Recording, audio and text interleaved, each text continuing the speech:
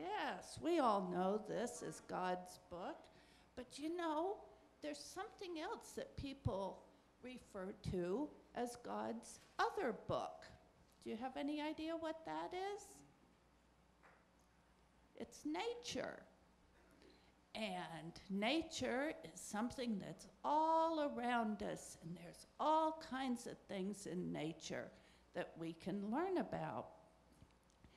And when you go outside, there's flowers and trees and rocks and all kinds of animals. And these are all things that God gave us and that we can learn about.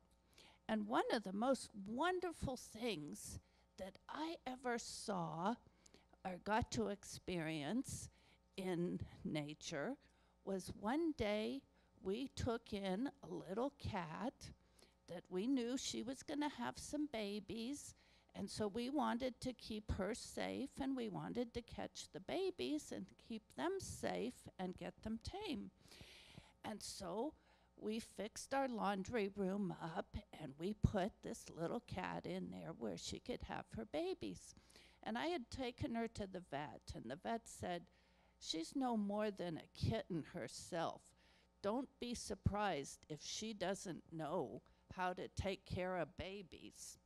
And I thought, oh, great, I'm going to be up every night with a little tiny baby bottle feeding babies because this cat doesn't know what to do with them. But we waited, and a few days later, I got up one morning and went down and looked in the laundry room, and there was this little mother cat with 5 tiny little babies. And I had never seen kitties that tiny. They were about as long as my finger and just a little bit bigger around. And they were so tiny and so cute. And the little mother cat, we had started calling her little baby mama because the vet said she was so young. And you know what? She knew exactly what to do. She was taking care of those little babies, and it was so much fun to watch her take care of them because, you know, God created the mama cats very special. Even though she was just a little kitten herself, God gave her the instinct to know what to do. And she was taking care of her babies and making sure they got enough food. And those little babies, they knew they needed to stay close to mama and get their food. And it was so funny.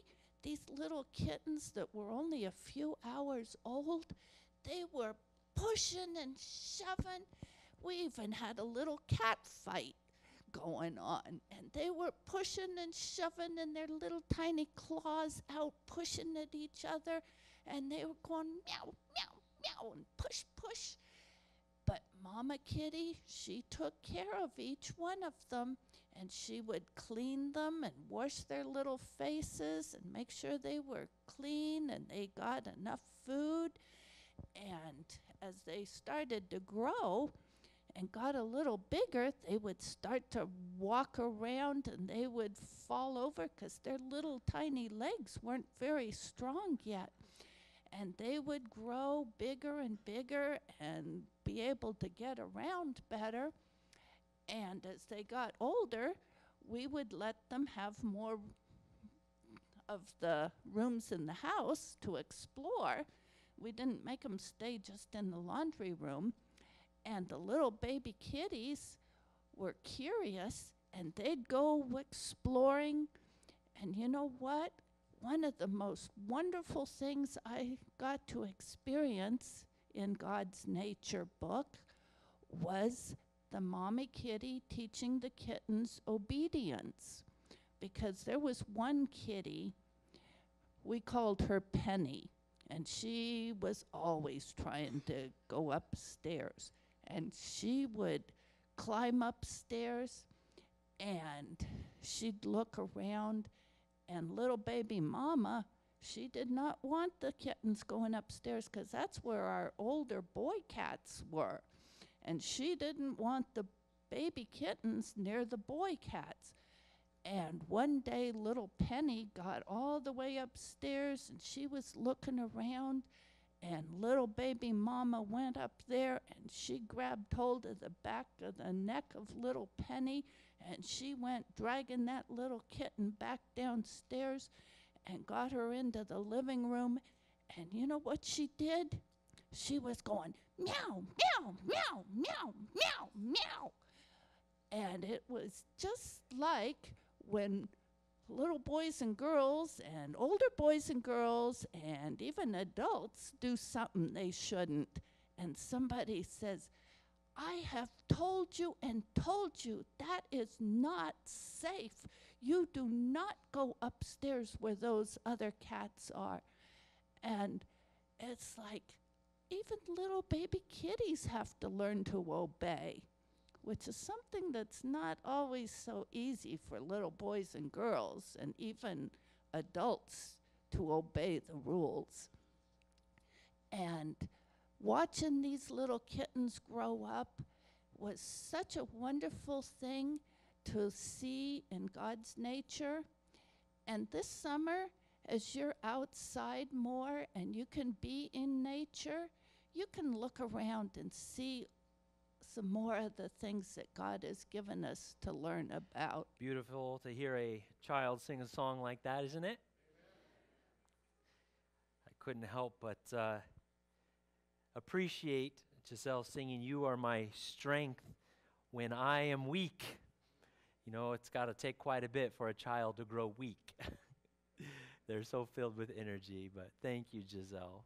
Thank you so much for sharing that. Well, in your bulletins, you can pull out my sermon notes for this week, and got our kids quiz and things in there.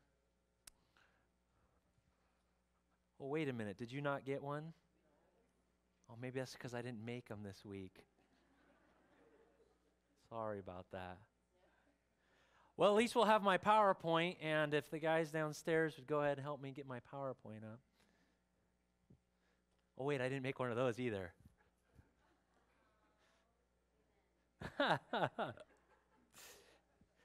Well, let me get my sermon out. Hopefully, I at least took care of that. Have you ever had weeks like that, though? You just wish you had one more day?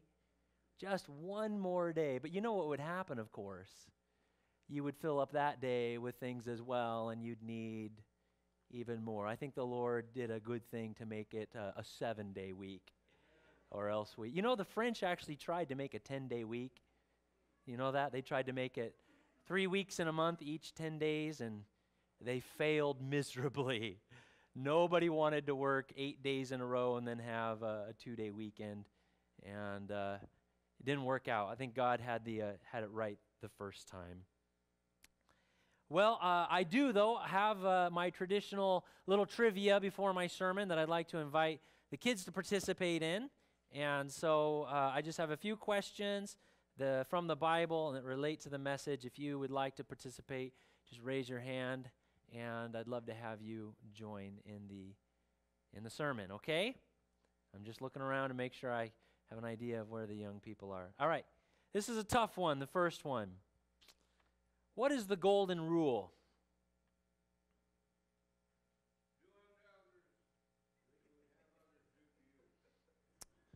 If that were true, Howard,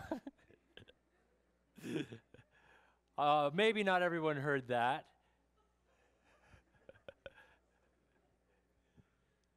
Any of the kids want to? It's in Matthew 7:12, or the traditional reading is. All right, Peyton. That's right, yeah. That was the more accurate translation, Howard. Treat others as you would like them to treat you. You know that one, don't you? The golden rule. It's a good one to commit to memory. All right, the next one is kind of a fill in the blank. I need you to tell me what word is missing here. It's from Romans 13:8. And the Apostle Paul writes, "Owe nothing to anyone except this, to one another, for he who does this for his neighbor has fulfilled the law. Emma? Grandma's looking it up and she goes, just 1 minute.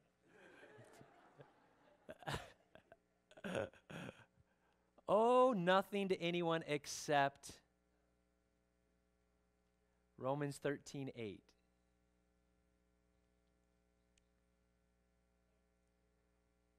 All right, Giselle. Love. Oh, nothing to anyone except to love one another, for he who loves his neighbor has fulfilled the law. I'll still get you, Emma, okay? I promise. Maybe you'll be able to get this next one. What's the 5th commandment?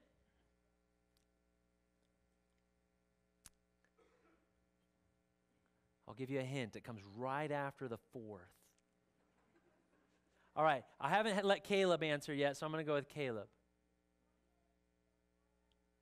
Honor your father and mother, that your days may be long in the land that the Lord thy God is giving you. Very good. Oh. Okay, number 4. There's still some chances here, Emma. Jesus chose 12 individuals to be his close friends and students.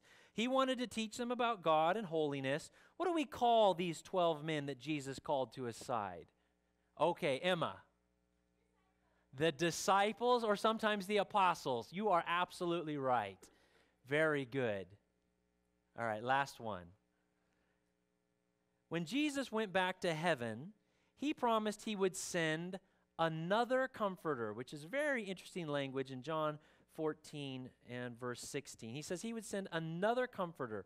Who was this comforter? Kennedy?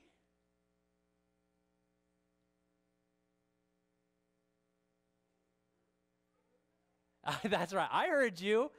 Did everyone hear her? She said the Holy Spirit. Do you think she was right?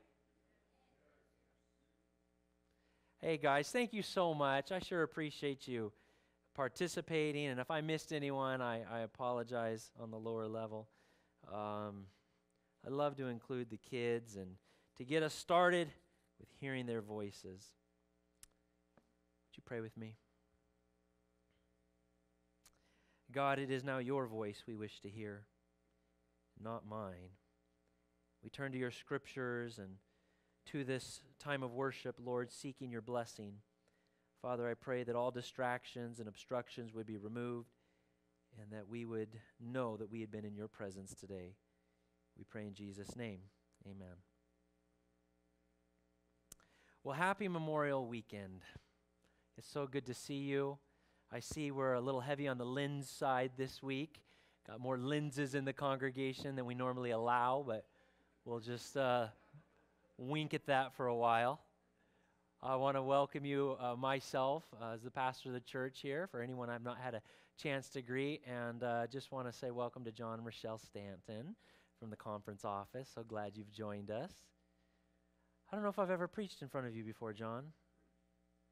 I'm kind of nervous. John's a great preacher. And Rochelle is the assistant superintendent for education at Upper Columbia Conference, and John is our director for personal ministries. Did I get that right? So I'm very glad that they are here to worship with us. Well, turn in your Bibles to John 16. That's where I'm going to begin this morning as we start with the Word of God. John 16, and beginning in verse 5. I don't know what we would do without the Gospel of John, friends. What a blessing we have. John has such a unique perspective on Christ and his personality and ministry, and a particular focus on the Holy Spirit as well. John chapter 16 and verse 5. I'm going to be reading about 10 verses or so here. Are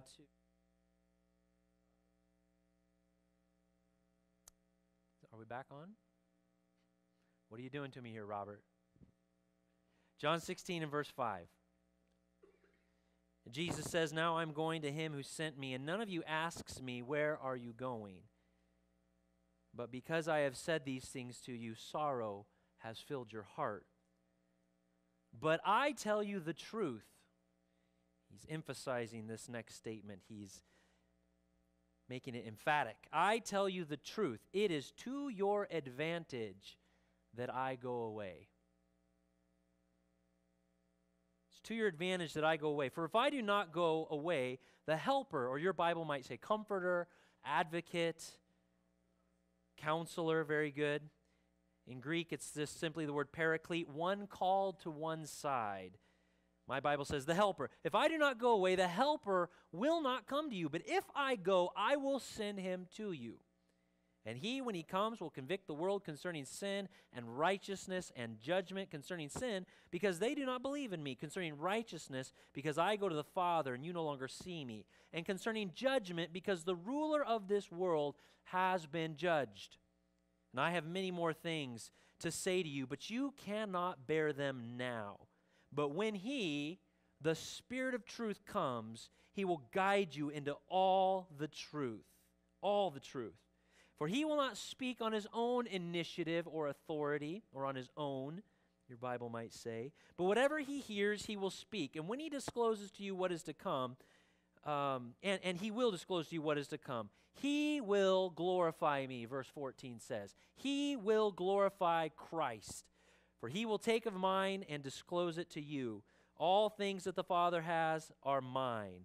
Therefore I said that he takes of mine and will disclose it to you. Well, if you have been to this church recently and been hearing the topics and the focus of my sermons, you're probably aware that I have been focusing on the unique person and holy nature of God. Particularly, I've been trying to reinforce the truth of the mystery of the triune Godhead, that is, that God reveals himself in Scripture as one God in three co-eternal persons, Father, Son, and Holy Spirit. Might not be a topic you dwell on at length from time to time in your Christian devotions. This truth is mysterious and strange to our human minds, and yet as children of faith, we accept our limitations in defining immortal God, and we take the Scriptures in their natural setting and meaning without trying to twist them to our own liking. That's our goal, at least. Now, those familiar with Christian history and church development know that this topic in particular has not settled well over the centuries with the Christian church. It's a sad part of the record of history that wars have actually been fought between Christian nations over the question of the nature of God. Christians have killed one another because they differed on what God's exact nature was. And I don't think this brought God any comfort or glory. Do you?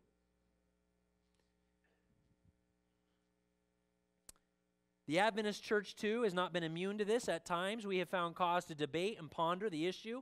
Our historical development among most of the Christian denominations, our development is fairly unique. When our founders gathered together out of their experience with the Second Great Awakening and the Great Disappointment, they made it their priority to begin at ground zero when formulating their faith. Although they were impacted by their worldviews and their presuppositions that they could not escape, they wanted to come to the Scriptures with a blank page. They wanted to come and let the Bible and the Bible only tell them what their faith would be about. They were truly Protestant in that nature, the Bible and the Bible only. And because of this, some of our doctrines developed slowly.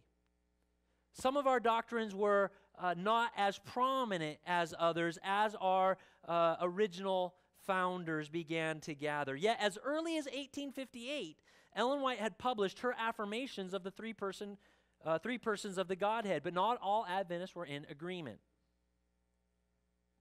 And this was not a major focus of their developing faith. That wasn't what drove them to organize and what drove them to be Seventh-day Adventists. But they were studying.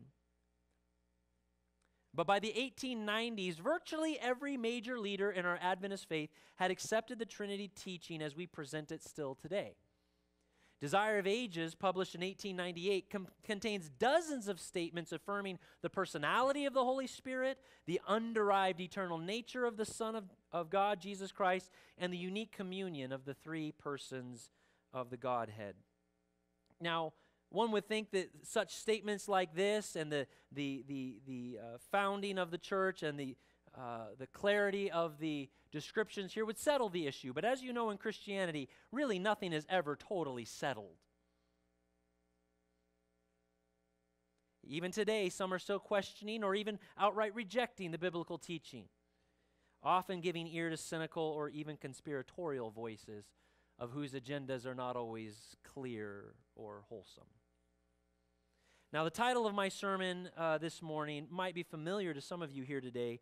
It comes from a statement from Mrs. White in 1906 in one of the periodicals, Bible Training School. It's a definitive statement, though, and I would like to share with you the fuller quote. I love that she uses the phrase trio, too, because it brings to my mind music when you think of a trio, doesn't it? You think of a trio, a quartet, and the heavenly trio being those three that come together in perfect harmony. And I'll mention in a minute why she doesn't use the word Trinity. The quote goes like this. You may be familiar with it if you're been in this debate at all.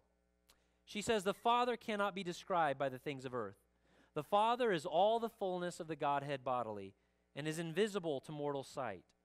The Son is all the fullness of the Godhead manifested. The Word of God declares him to be the express image of his person. God so loved the world," she quotes from John 3:16, "that he gave his only begotten Son, that whosoever believeth in him should not perish but have everlasting life." Here is shown the personality of the Father. But then she goes on to say about the Spirit, the Comforter that Christ promised to send after he ascended into heaven is the Spirit in all the fullness of the Godhead. In all three cases, she refers to them as all the fullness of the Godhead, making manifest the power of divine grace to all who receive and believe in Christ as a personal Savior. There are three living persons in the heavenly trio, and there's that phrase. There are three living persons in the heavenly trio. In the name of these three powers, the Father, the Son, and the Holy Ghost, those who receive Christ by living faith are baptized, and these powers will cooperate with the obedient subjects of heaven in their efforts to live the new life in Christ. Now, early Adventists avoided the term Trinity. They did not like to use that, and the reason for that is very simple, in that in the major Protestant denominations of the period, when they used the word Trinity, they meant it in a very particular case of God who is so united, so one, that it eliminated the distinctive persons of the Father, Son, and the Holy Spirit. In their mind, and in that period, when you said the word Trinity, that God is Trinity, it meant that the Father is the Son, and the Son is the Spirit, and there is no distinction between them.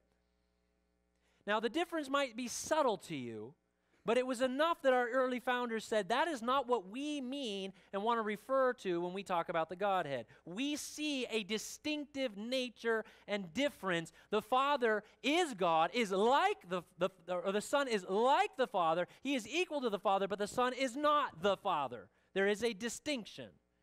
There is a characteristic that is similar, but there is a distinction. Subtle and yet significant enough that they did not want to get caught up in that confusion. Now, I will share with you, most Protestant denominations have amended their definitions of the Trinity, and most of them come closer to what we would share as a commonality. Three co-eternal persons, distinct and yet uniquely still God, equal. The study of God's person and his nature is sacred, and it's a humbling endeavor. It requires supreme reverence, sublime faith in God and his revealed word. We must accept that the human mind is vastly limited in defining and comprehending the depth and beauty of the nature of God. And that was mostly my topic a few weeks ago that I'm just re-emphasizing. Exodus 15:11, Moses cries out during the Exodus experience, "Who is like you among the gods, O Lord? Who is like you, majestic in holiness? There's nothing to compare you to. Awesome in praises, working wonders." Secondly, it is a worthy study, enlightening the mind, expanding one's understanding. It brings comfort and solace, courage to souls longing for divine hope and security. To know God is the highest form of love and worship. To know God. Obedience flows out of knowledge, but knowing God is supreme. It is a journey God invites us on and graciously guides the honest seeker. And that was a summary, more or less, of last week. Today, I wish to present a singular and yet, I believe, outstanding lesson that we learn from the Trinity doctrine, and one that illustrates a deep and abiding truth for all God's children. And I can say it probably simply this way. In the Trinity, the holy community of God is Father, Son, and Holy Spirit, we see the perfect harmony and unity that God desires for us. Three co-eternal persons, so bound together in love and trust and unity that it is without contradiction to call them one and indivisible. Come back with me to John 16, if you will. The opening passage that I read, and we're going to focus mostly here for a moment just on verse 7. I emphasized it slightly as we were reading it in the beginning. Are you still there in John 16? All right. Verse 7. And I must confess to you, I love statements in the Bible that don't make sense because it piques my interest.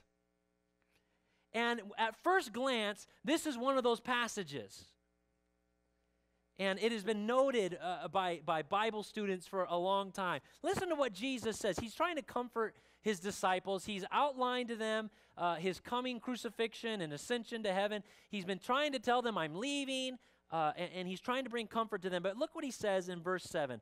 I tell you the truth. And again, Christ used this as a way of saying, pay attention, listen up. This is important. This is something that you need to recognize and understand. I tell you the truth. It is to your advantage or for your good or profitable or expedient, depending on how your Bible translated.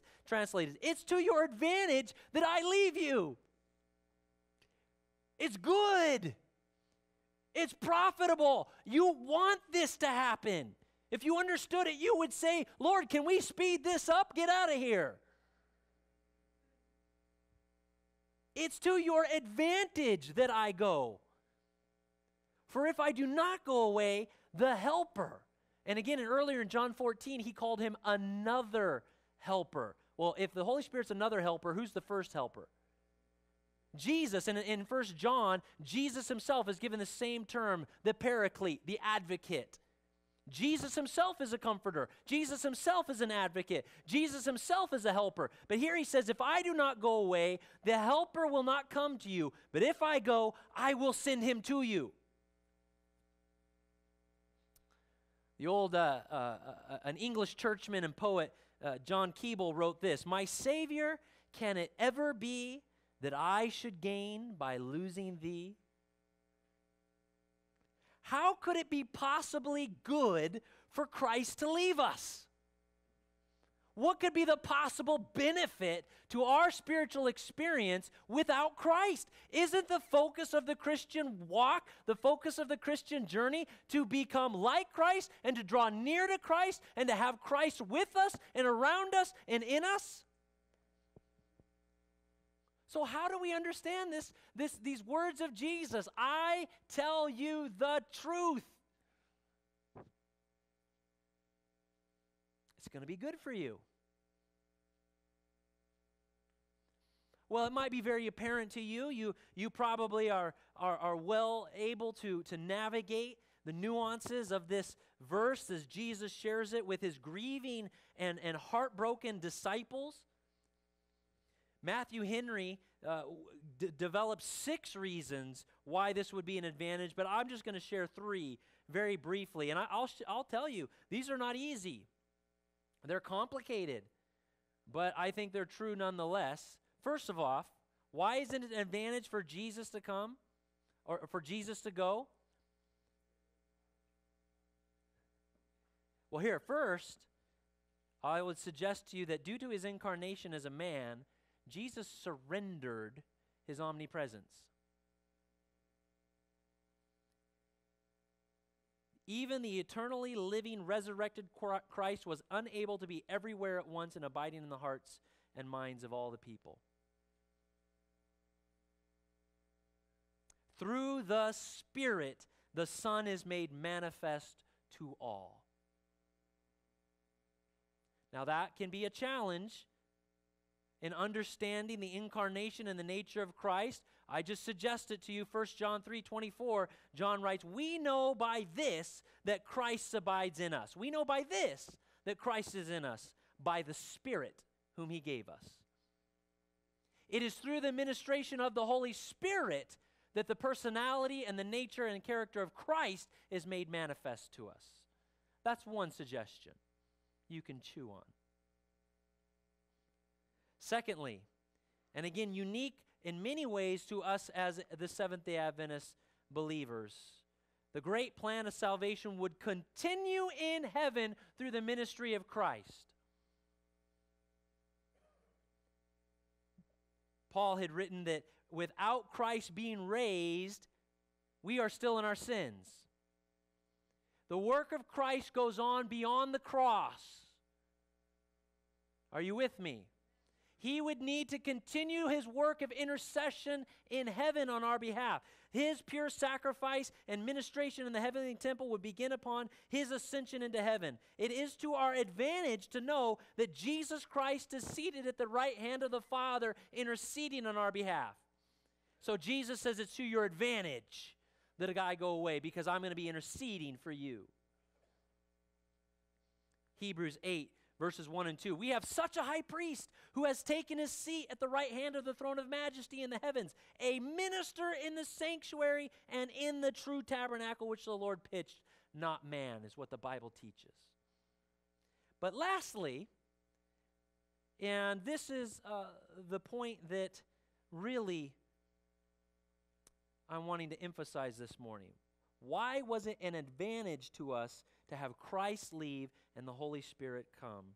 Why would Christ emphasize the superiority of the presence of the Spirit over the presence of the Son? I think Christ is illustrating a divine principle that among the three persons of the Godhead, they each truly seek to glorify and uplift the others and not themselves. Think about it for a moment. In other words, Christ was teaching that the presence of the Spirit would be superior to his own, because just as the Son seeks to glorify the Father, so also does he seek to glorify the Spirit. The role of Jesus Christ in coming to this earth, among many other things, was to bring us the reality of the love of the Father, wasn't it? He said, if you've seen me, you've seen the Father. When he taught us to pray, he said, don't pray our Jesus Christ who is on earth. He said, you are to pray our Father. He drew all the attention to the Father. Don't focus on me, focus on the Father. When you pray, our Father who is in heaven,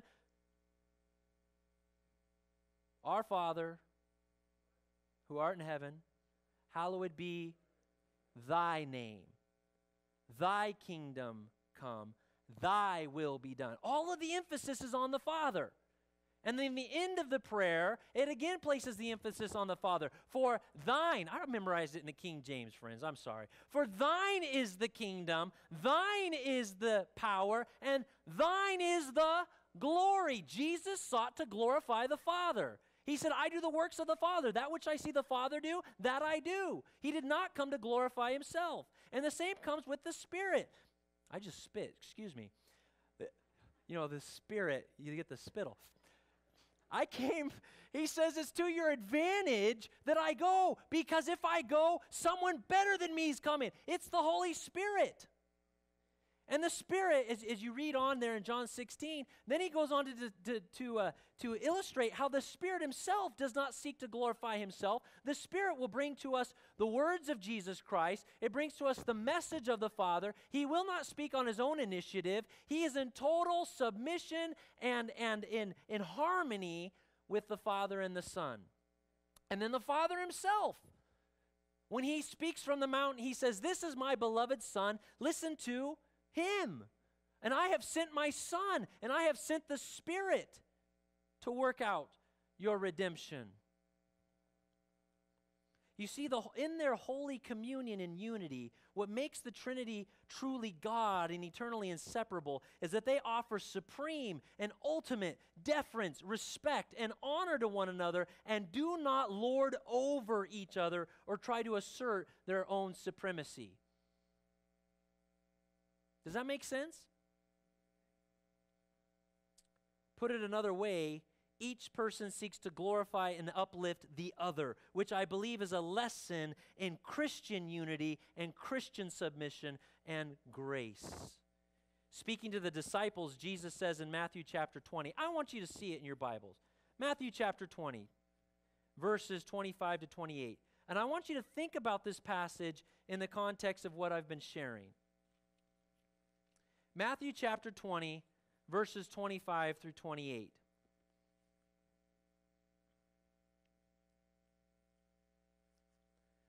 Think of it in the context of the perfect unity and harmony of the three persons of the Godhead as Jesus shares this principle with his disciples.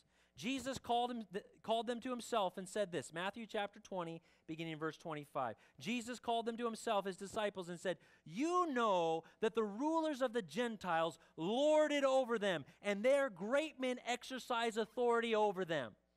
This is how the world works. This is how the Gentiles work. This is how the world works.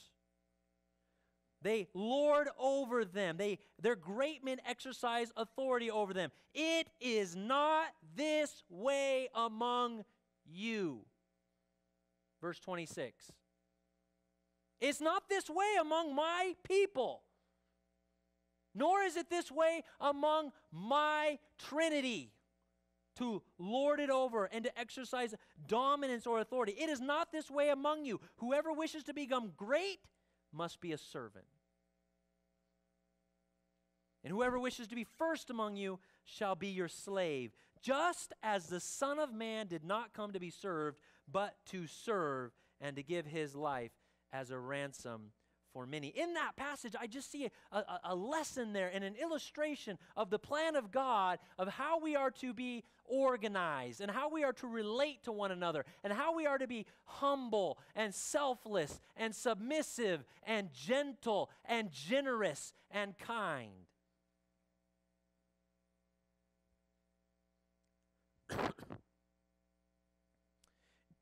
Jesus would only draw attention to himself in relation to his mission sent by the Father. Jesus does say, "Come unto me and I will give you rest. And if I be lifted up, I will draw all men unto myself." Sure, he came as our ransom, as our Savior, and he needs to be recognized as that. But he also said that I do that which I see the Father do. In John 8:54, Jesus said, "If I glorify myself," John 8:54, "if I glorify myself, my glory is nothing." Nothing. I would say the same thing is true to us today. If you seek to glorify yourself, if you seek to raise yourself above others, your glory is worthless. It is of no avail. Jesus continues, "It is my Father who glorifies me, of whom you say he is our God." Hebrews 5:5, "So also Christ did not glorify himself so as to become a high priest, but he who said to him, 'You are my son, today I have begotten you.'" It was the Father who glorified the Son.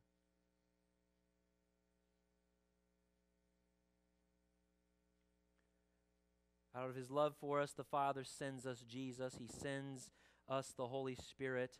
He glorifies them both to be his representatives and ambassadors.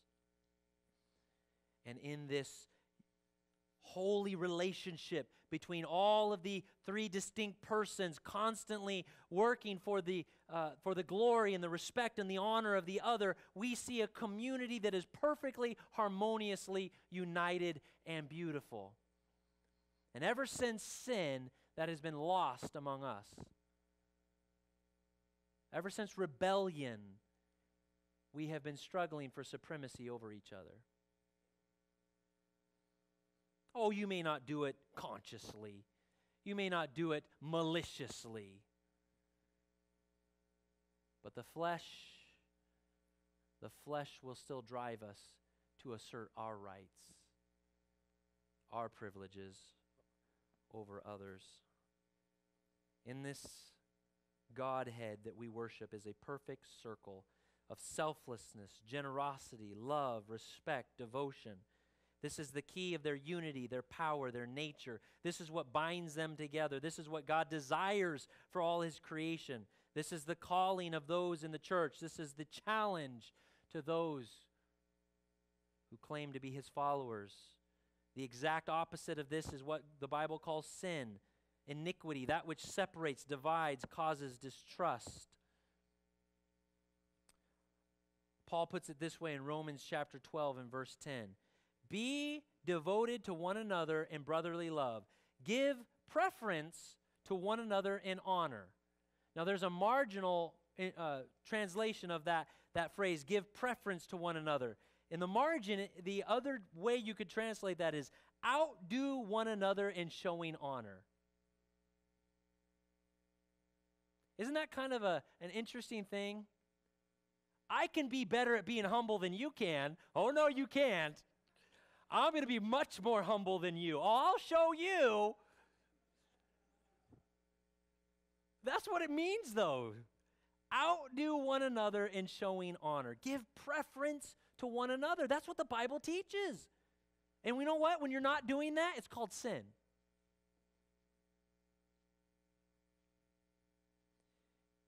You're familiar with the passage in Philippians. I put it here in my notes. Philippians chapter 2, verses 1 to 3. Paul writes this. Now, did Paul know what it was like to try to rule over people? Did Paul have an issue with trying to persecute for a while before God got his heart? I'd love to remind myself every time I read the words of Paul in this context, this was a work of God in his heart, because this does not come natural. Philippians chapter 2, verse 1. Therefore, if there's any encouragement in Christ, if there's any consolation of love, if there's any fellowship of the Spirit, if any affection and compassion, make my joy complete by being of the same mind, maintaining the same love, united in spirit, intent on one purpose. That's quite a statement of unity in the church, isn't it? And then he says this in verse 3, do nothing from selfishness or empty conceit, but with humility of mind, regard one another as more important than yourselves. That's exactly how the Bible describes the relationship of the Father, the Son, and the Holy Spirit. Each person regarding the other as more important than themselves. Jesus says, it will be great for you when the Spirit comes because I regard him as being better than me.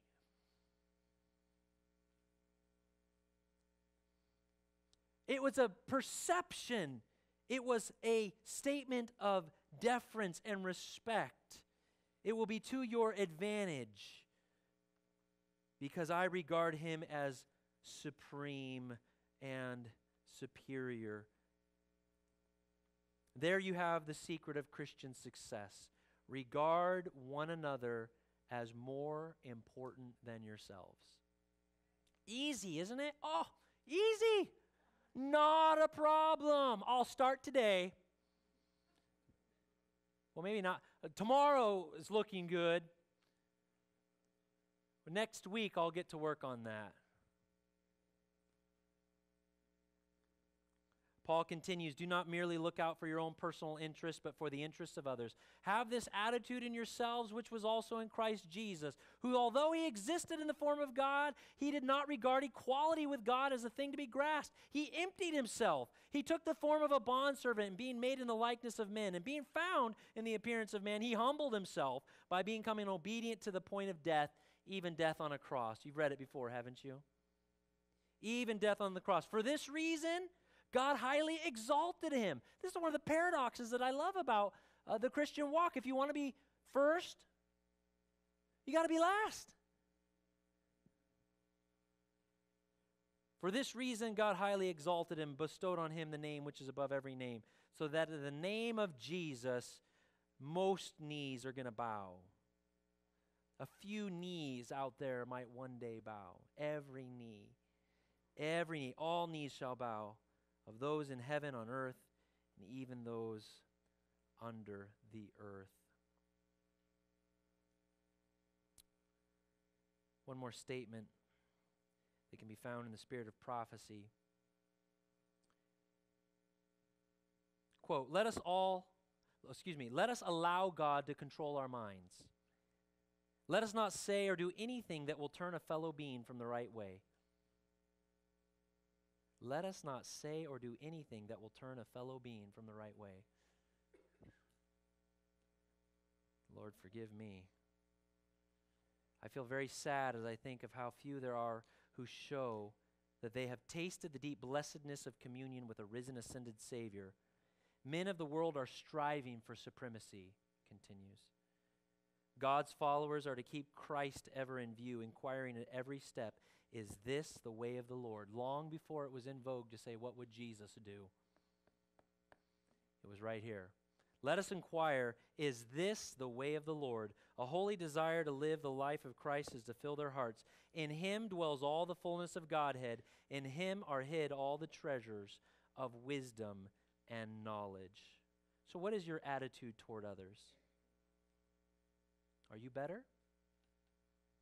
Do you judge people? Do you fight for supremacy? Who's in control of your mind? I'm in control of my mind. Oh, you're in trouble then, brother.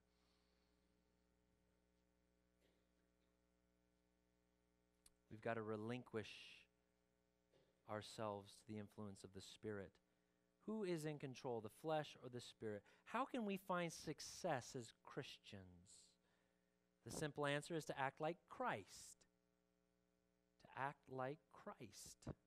To be like Christ, who emptied himself, glorified God in all his words and actions, and regarded others as more important than himself. And you have to be careful, because it could lead to a cross. It could lead to great sacrifice, but it also leads to heaven.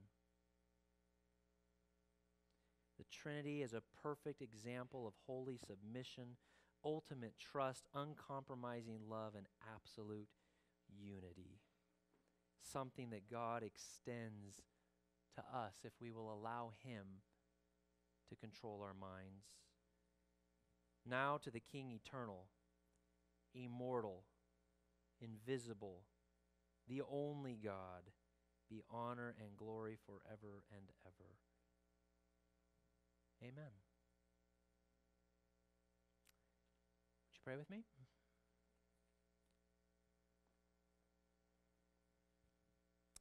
Lord, we bow our heads and our hearts, our minds in a humble manner, Father. We have looked into the Scriptures and into history and in our own hearts to understand who you are and what you're trying to teach us. And Father, I just pray that we would learn from you. Your Son came, Jesus Christ came to this earth to show us the way of life. He who was humble and gentle, meek and mild, kind and generous, was the pathway that he showed us. Lord, there's so much more that we can learn, but let us begin with these simple and yet profound truths.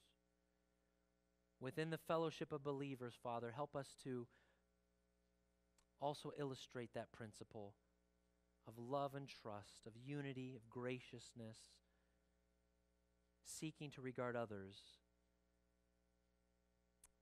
as your children as well. God, thank you for the journey. Thank you for the Scriptures. Thank you that the promises that we have in you. Bless us, Father, as we continue to worship you this day. We pray in Jesus' name. Amen.